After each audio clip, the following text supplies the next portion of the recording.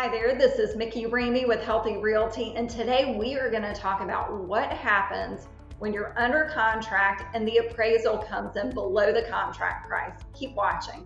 So congratulations, you're under contract, but there's an issue. There's an appraisal that comes in and it's lower than the contract price.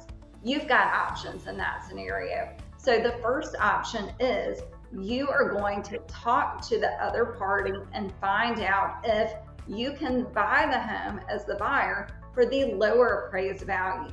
All buyers want to buy homes for less money. This is a good opportunity to get in there and get the home for a reduced price.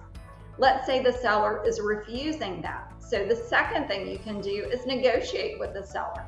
You're at the low end, they're at the high end. Try to meet somewhere in the middle, but keep in mind that anything over the above appraised price is going to require you to bring cash to closing. So if you are a little bit off, $2,000 off the appraisal, you as the buyer would have to bring $2,000 to closing.